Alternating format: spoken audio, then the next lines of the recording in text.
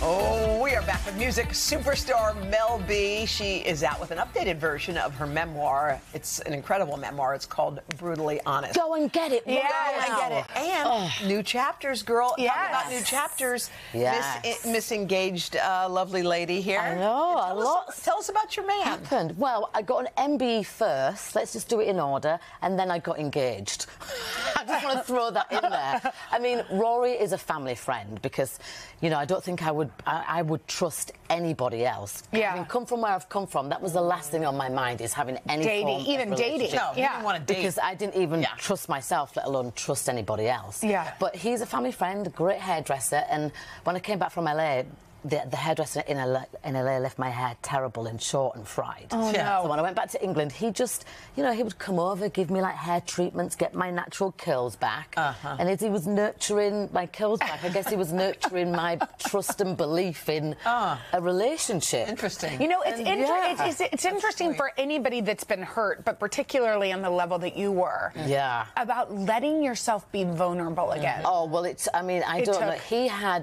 He's got the patience of a saint, because even like a few years ago when he'd come to hug me, I'd go like that because the PTSD was still very much right there. Yeah, of course. But he was just patient and calm, and he let you the question. And how did he propose? Yeah.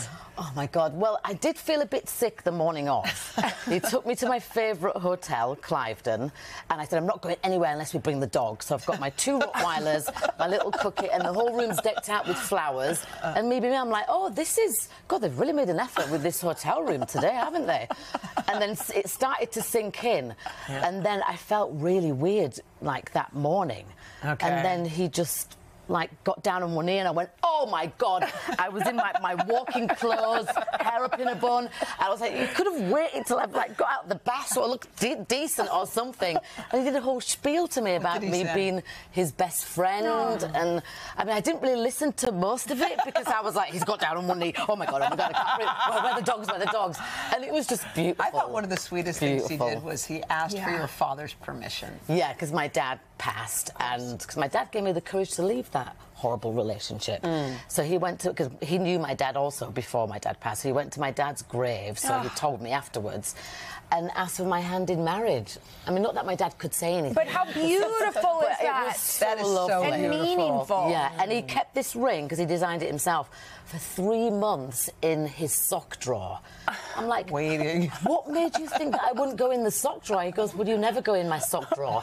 And I'm like, but anything could have happened to it. It's oh beautiful. My gosh, it's beautiful. Gorgeous. Okay, Spice Girls, since you were on our show last time, y'all put out a throwback video. Yes. There's a lot of rumors. There's little Easter eggs everywhere. Yes. It's time for you just to break the news. Yeah. Well, I can't, because I always get told off because I'm the blabbermouth. But, you know, I think I said this to you before, us 5 are working on something that is going to be announced. Are we going to be satisfied? Soon. Very. You're going to be very satisfied. Because we saw that NSYNC got back together. We feel like there's something happening.